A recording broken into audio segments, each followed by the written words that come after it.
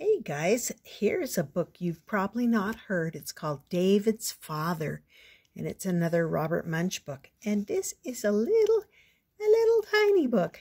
So I'm going to read it to you from this little tiny book. David's Father.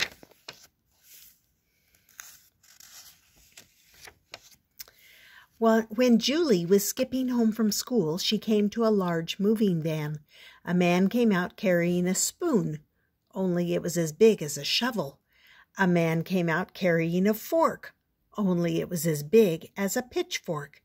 A man came out carrying a knife, only it was as big as a flagpole. Yikes, said Julie. I don't want to get to know these people at all. She ran all the way home and hid under her bed till dinner time. The next day, Julie was skipping home from school again. A boy was standing where the moving van had been. He said, "Hi, my name's David. Would you like to come and play?" Julie looked at him very carefully. He seemed to be a regular sort of boy, so she stayed to play.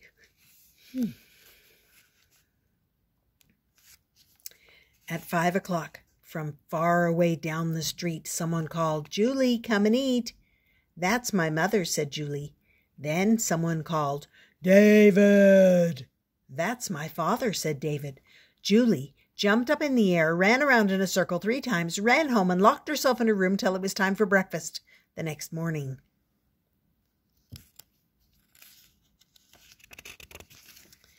The next day, Julie was skipping home and she saw David again. He said, "Hi, Julie, do you want to come and play?" Julie looked at him very, very carefully. He seemed to be a regular boy, so she stayed and played. When it was almost 5 o'clock, David said, "Julie, please stay for dinner." But Julie remembered the big knife, the big fork, and the big spoon. "Well, I don't know," said Julie. "Maybe it's a bad idea. I think maybe no. Goodbye, goodbye, goodbye." "Well," said David, "we're having cheeseburgers, chocolate milkshakes, and a salad." "Oh," said Julie, "I love cheeseburgers. I'll stay, I'll stay." So they went into the kitchen. There was a small table with cheeseburgers, milkshakes, and salads. On the other side of the room there was an enormous table. On it were a spoon as big as a shovel, a fork as big as a pitchfork, and a knife as big as a flagpole. "David," whispered Julie, "who sits there?" "Oh," said David, "that's where my father sits. You can hear him coming now." David's father sounded like this: "Brum, brum, brum." He opened the door. David's father was a giant. On his table there were 26 snails, 3 fried octopuses, and 16 bricks covered with chocolate sauce. David and Julie ate their cheeseburgers, and the father ate the snails. David and Julie drank their milkshakes, and the father ate the fried octopuses. David and Julie ate their salads, and the father ate his chocolate-covered bricks. David's father asked Julie if she would like a snail.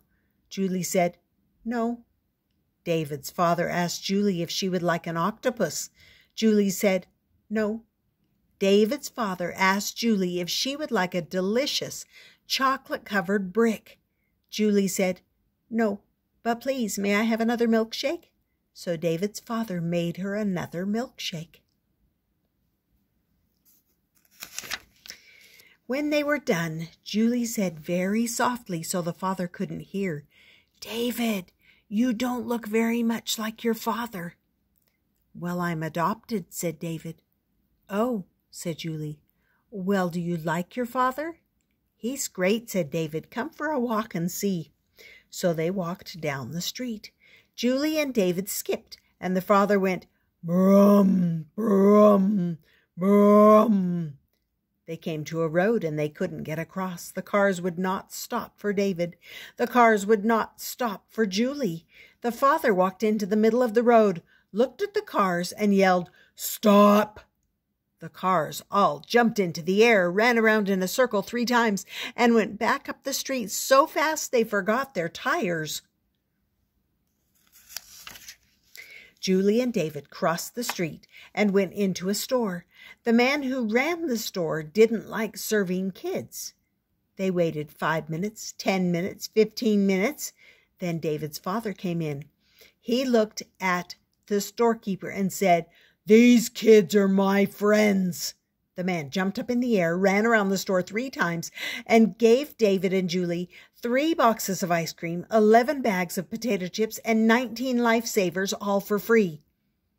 Julie and David walked down the street and went around a bend. There were 6 big kids from grade 8 standing in the middle of the sidewalk. They looked at David, they looked at Julie, and they looked at the food. Then one big kid reached down and grabbed a box of ice cream. David's father came round the bend. He looked at the big kids and yelled, "Beat it!" They jumped right out of their shirts. They jumped right out of their pants and ran down the street in their underwear. Julie ran after them, but she slipped and scraped her elbow. David's father picked her up and held her. Then he put a special giant bandage on her elbow. Julie said, "Well, David, you do have a very nice father after all, but he is still kind of scary."